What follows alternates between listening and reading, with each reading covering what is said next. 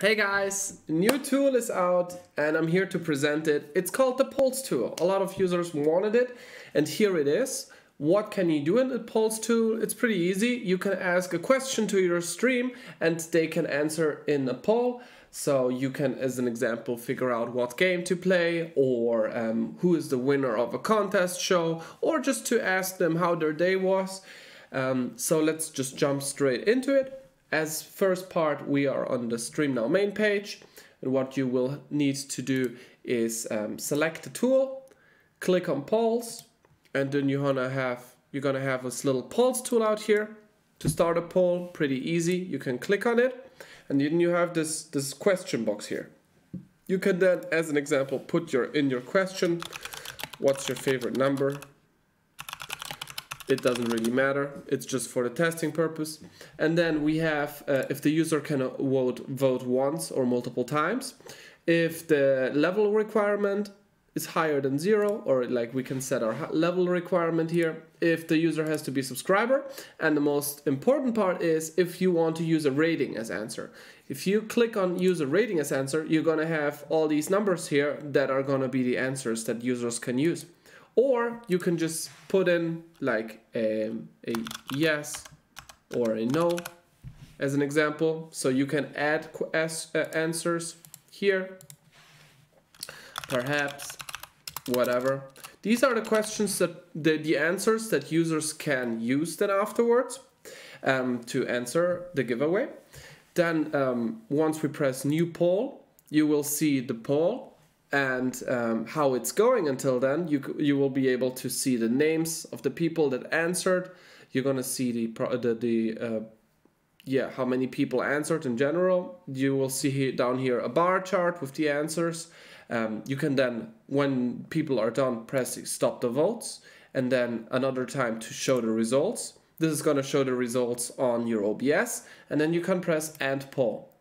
To show the results and to show the whole poll, you can implement an OBS integration. You don't have to, but it's way easier and it looks way better. So when we click on OBS here, it's going to open up a new OBS overlay. This is done to be implemented in your OBS. How do we do this? We copy the URL by clicking this button here. Then we create a new OBS browser source. Then we give it a name like polls. I'm calling it polls testing.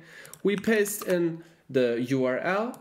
We put in the width and height that is set up here that we can read from here. There you go.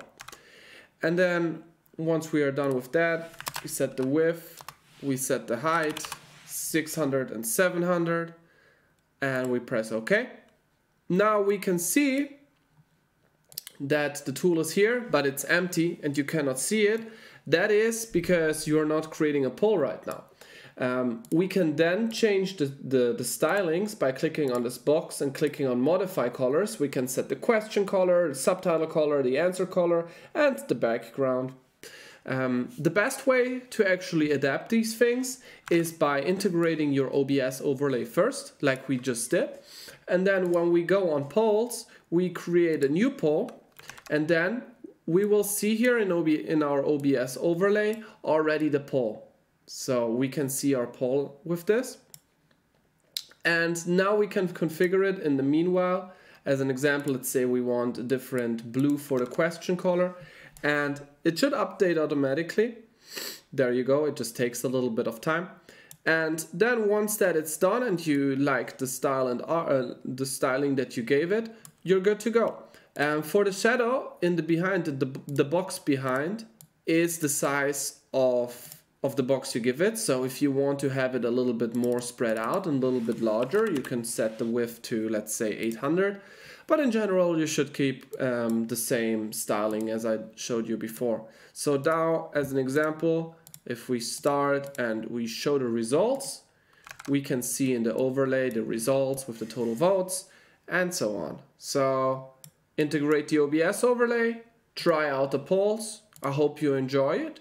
If there is any questions still, let me know, but it should be pretty straightforward. You can add your items for the answers, you set your question, and you're good to go.